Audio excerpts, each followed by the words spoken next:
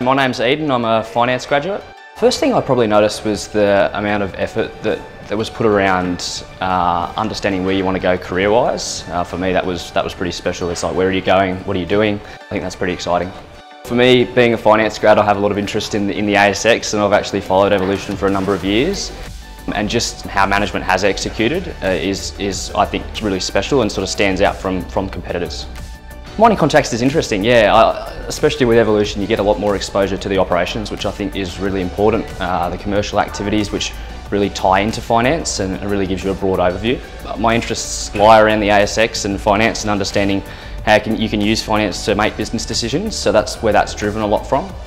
Me personally, being on site and able to get a bit of exposure to those operations, I think that it really gives you an opportunity to become more of a well-rounded professional when you get that experience.